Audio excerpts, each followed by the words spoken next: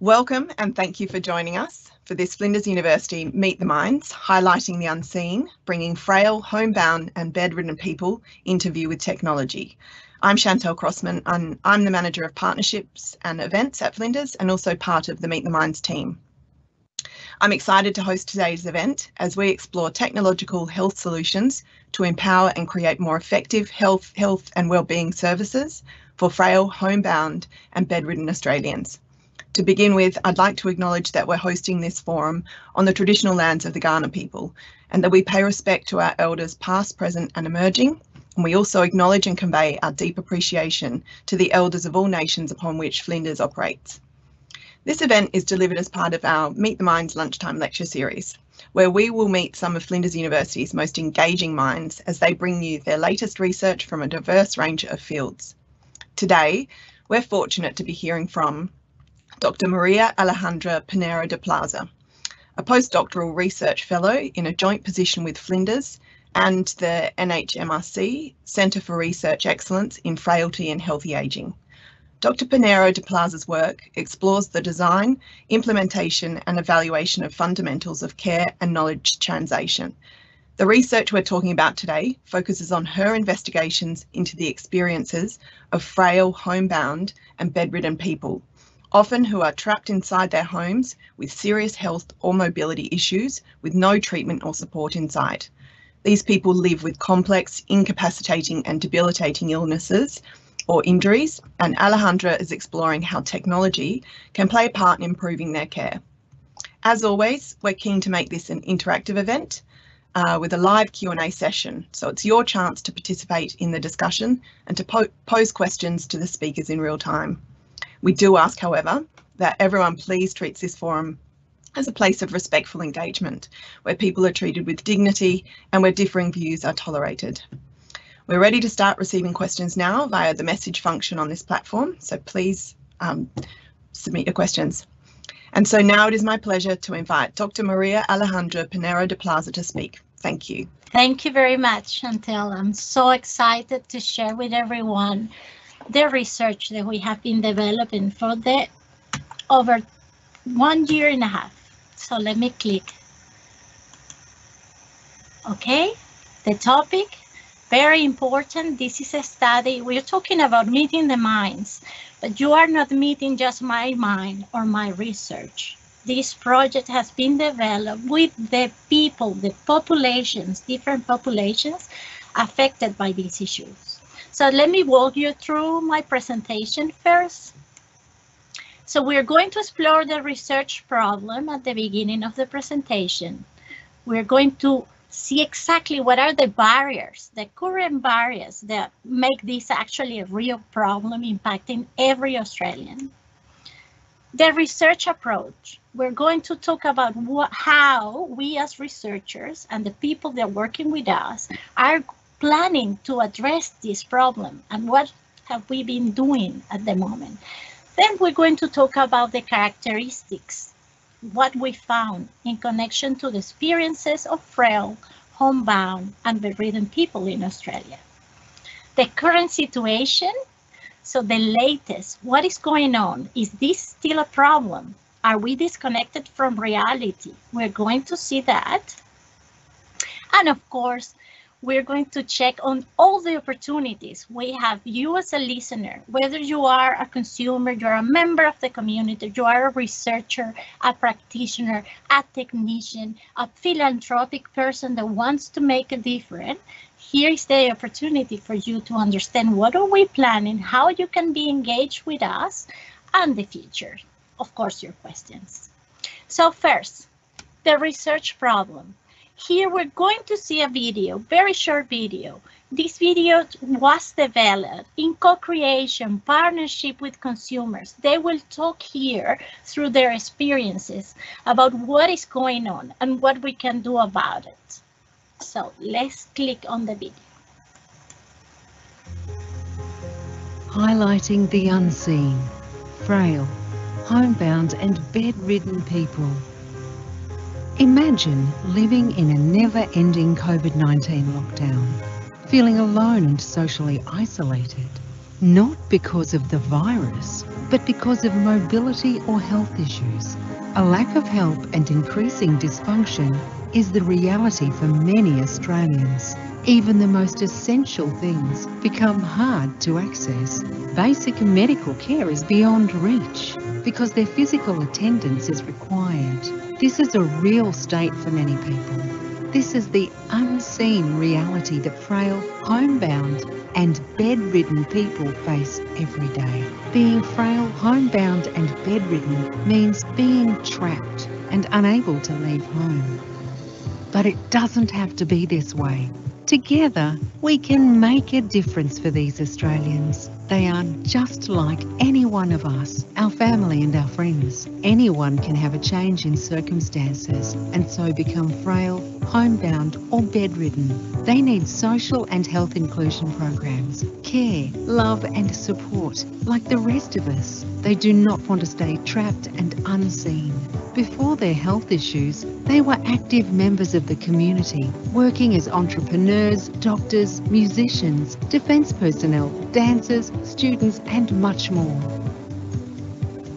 They need to be treated with dignity, respect and deserve inclusion in opportunities adapted to their circumstances. Bring light to frail, homebound and bedridden people by sharing this information. They deserve to be highlighted and included like the rest of us. To read more about their experiences, challenges and their proposed solutions, visit facebook.com Australian FHBP.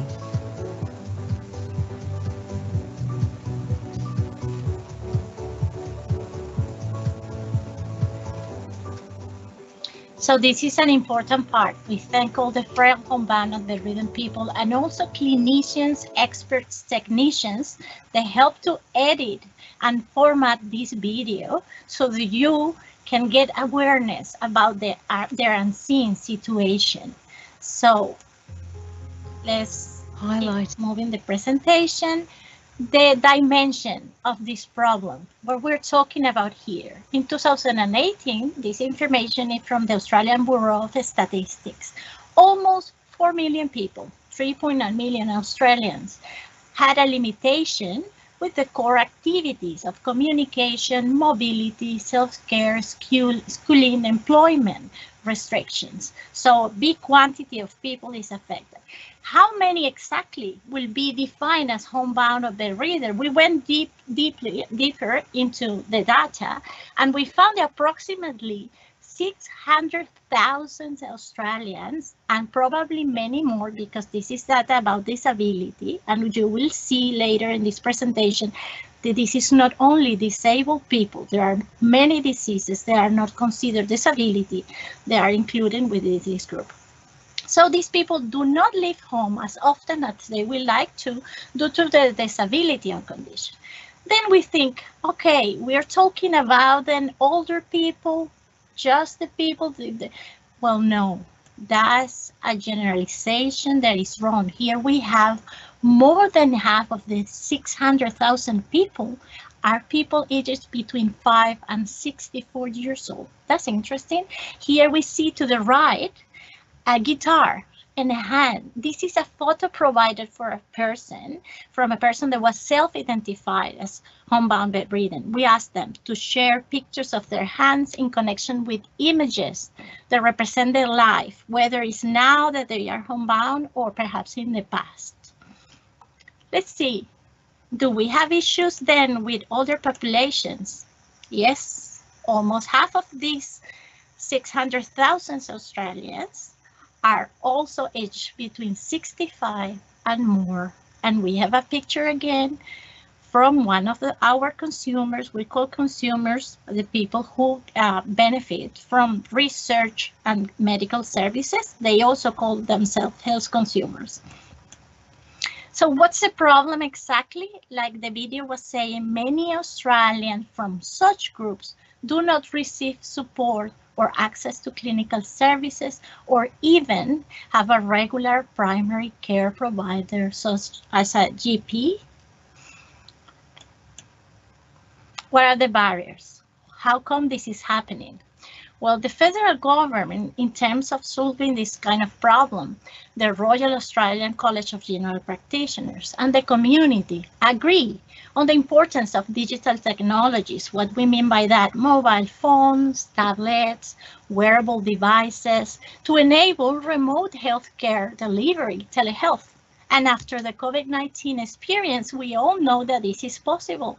Actually, the COVID-19 National Health Plan included telehealth for everyone in Australia, and we have seen actually many consumer reports, and several institutions have presented information about how this was fantastic and beneficial. However, on July 2020, last year, access to GP via telehealth services was terminated for people who had not attended face-to-face appointments within the last 12 months. So we wonder why. We have your response.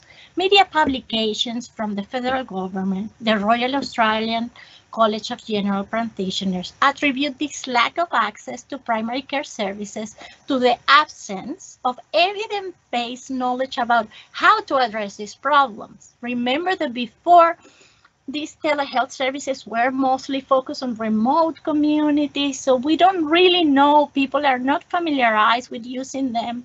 Even the consumers, the same happened with practitioners, clinicians, nurses.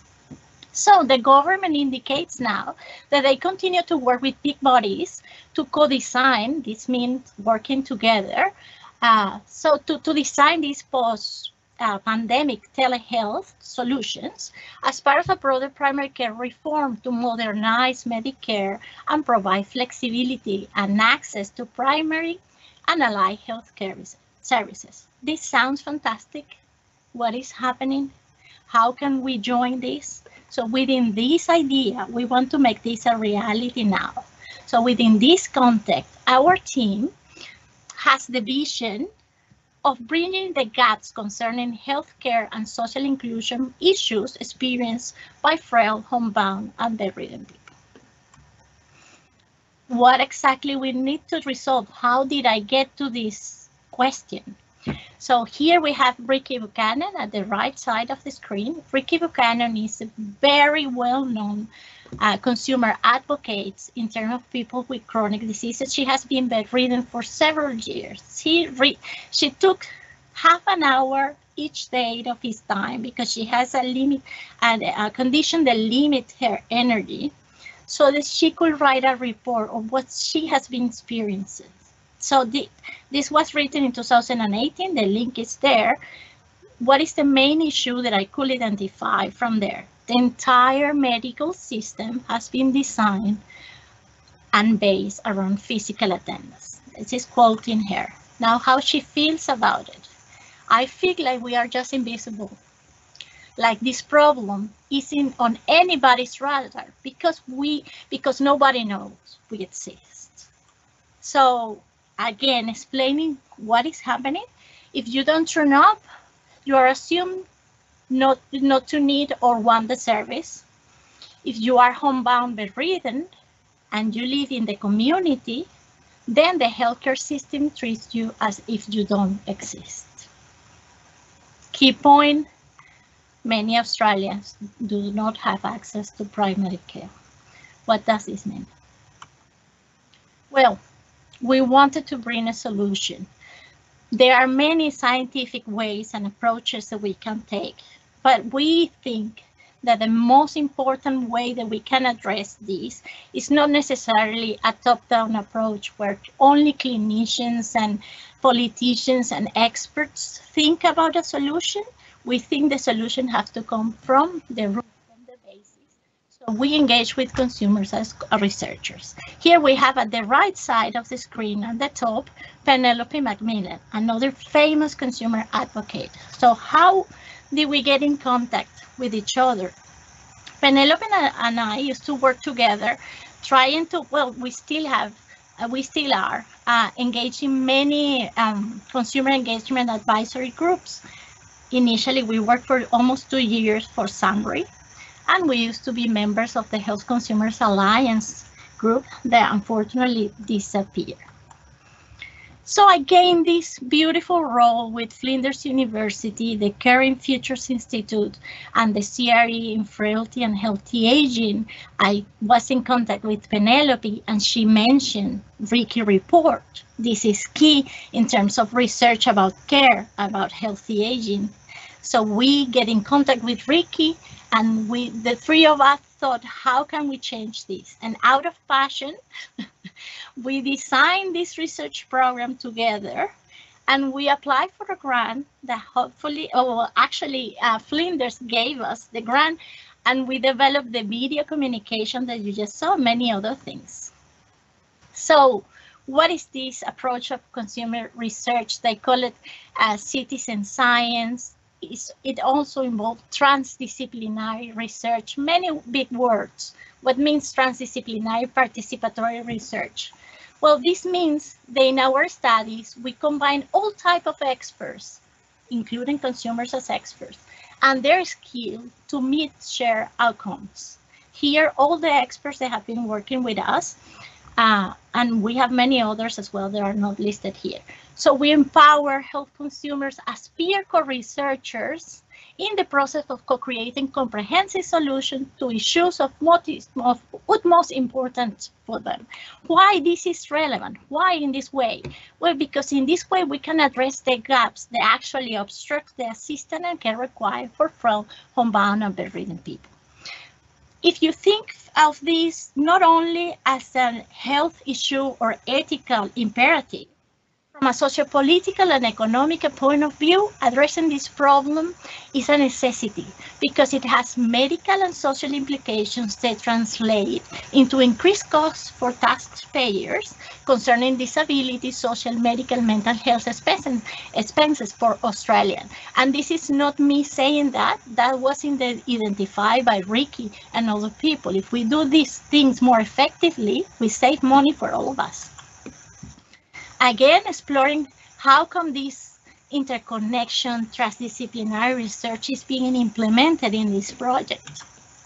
So our first bit is peer inclusion of frail, homebound, and bedridden people, including citizen scientists, that's a way to call them, as co-authors.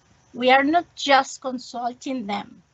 They sit with us, design the research questions, apply to ethics with us, are peers with us in academic presentations. Even Penelope have been presenting for us everything that we have been developing. So we create awareness materials. That's important because if we want to change policy, if we want to get to different people to have decision-making power, then we can create awareness and understanding of what is going on.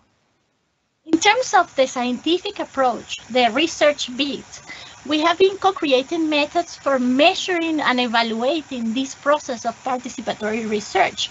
Look, this idea is not new, but at the moment it has been pushed a lot because funding bodies want to see, well, you're doing this, tell me, how are you investing the money and what is the impact, the benefit? So we together are put together theoretical and empirical and validated tools and approaches to design a methodology, a framework, and a tool to assess this in a scientific manner. This is the link to Proliferate, our evaluation framework, and we have to share with you very exciting news. We are computerizing and standardizing Proliferate, so it can do this automatically. So I invite you to check on several links that I'm going to share with you. But let's keep going. Something really important, a sustainability network. Doesn't matter if we create all these solutions and tools and we don't have a way to implement it within the system. We have the people that actually are involved hands-on in this. So we have consumers co-researchers, as I mentioned, MECFS Australia, MECFS Australia. What is MECFS? It's myalgic encephalomyelitic chronic fatigue syndrome, which you will see later that they are highly affected by this situation. Non-for-profit industry partners. Other conferences that we have been presented attracted so many people. They are experts in technology, experts in different things, and we are open for you guys. come work with us. So the Help Me Fit Foundation and Apple, they are working in systems. They are possibly adaptable to this. Flinders University, the Heart Health team, specifically North Cora app, which is an app that can interact with consumers and teach them and how to prevent and improve their health. The Caring Futures Institute leaders, we have team leaders, thought leaders in different areas of care and health. The Health Analytics Research Collaborative and the Health Translation Essay are partners. The Geriatric Medicine at Queen Elizabeth Hospital, the Central Adelaide Local Health Networks, the National Health and Medical Research Institute, Center of Research and Excellence in Frailty and Healthy Aging. So I think we have been working a lot with a good network. So we are publishing evidence. We published the first study in the field. What are the characteristics of frail, homebound, and bedridden people? They are trapped and unable to leave home. We did a survey. We found that 9% are males, 81% females, 24% are excluding an accident or a temporary illness and permanently unable to leave their home.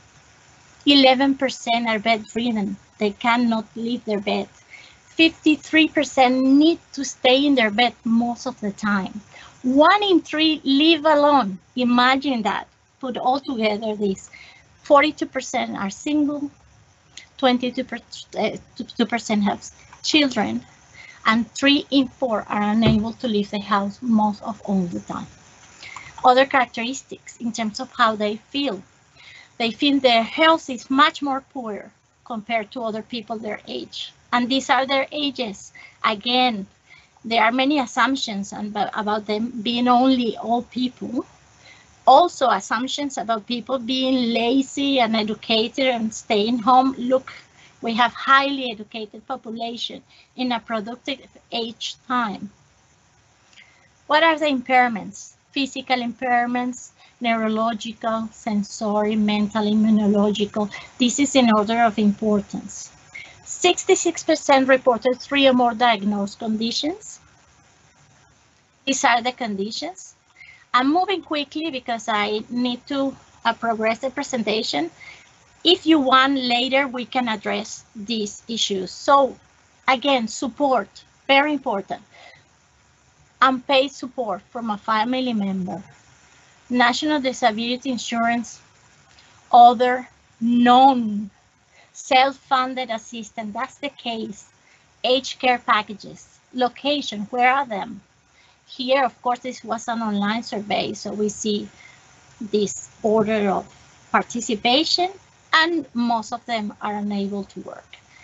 Again, important things, they need help with their personal affairs, center leave claims, insurance.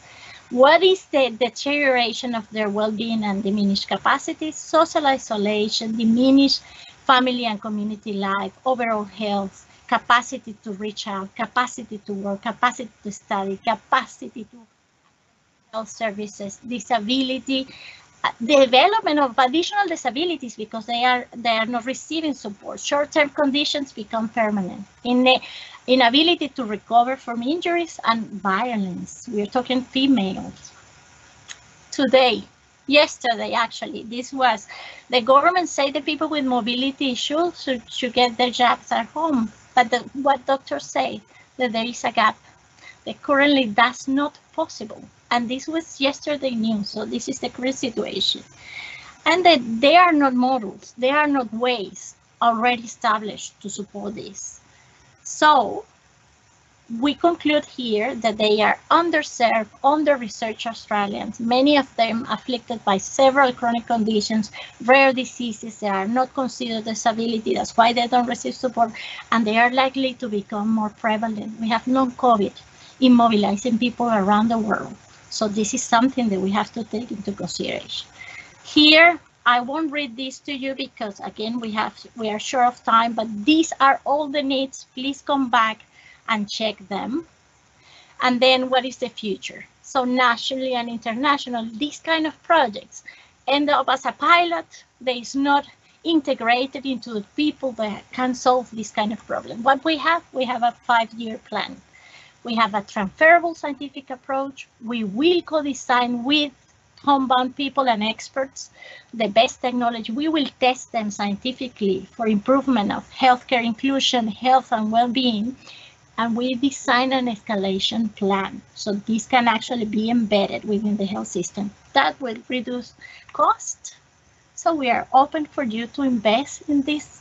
This is not something that is a pull out of one hat.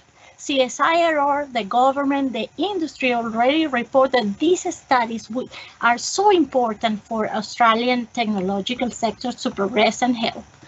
The kind of tech solutions, all the things are responding to the needs of Frail, homebound and bedridden people. So again, come visit our presentation. The results that we have, well, the video, advocacy and awareness, academic peer review publications, open access information, a website about the program, teaching, supporting. So the future involves a lot of things, and you are invited and welcome to make a difference with us. Thank you so much. I really appreciate your time today, Dr. Pinero de Plaza. We don't have much time left, but I thought we could get to one of the questions that has come in. It reverts back to sort of the start of your presentation. So during your research into frail, homebound and bedridden people, you worked alongside health consumers themselves. And what was the importance of incorporating a lived-in experience into your work? Yeah, I think this is fundamental, and that's what makes a difference when we think about technology. You think about how things in technology have been progressing so quickly. It's because they do studies that they call it end user approach. They put the consumer at the center. And we have been saying this in health research, but it's not happening. So this makes a difference because we can identify exactly where are the gaps. And it's not just us saying what's important and how to solve the situation. It's involving them so they know. It's involving the clinicians so they know. So if we all work together, these complex and wicked problems that we have in health can be solved because we don't have just one angle. We have the full view of the problem. And just quickly, who are the people that you need to listen to, and how are you planning to bring them on board with investing in technologies? Well, to listen to, of course, the consumers and the experts in technologies and the clinicians, all of them, we have to listen to each other. And in terms of the people that I want to hear what we are doing is founding bodies, technological people. Look, we have already a couple of apps that could be co-adapted. We have a big group of consumers already, and we are open to receive others. We are open to actually invite policymakers as well, because we have to co-create this process of change. So we are open to hear from you. Funding bodies, philanthropic people, please help us, because the structure is there. What we need is the money to progress. And just quickly, one more. What have we learned from COVID now that telehealth and technology, can support people in this situation?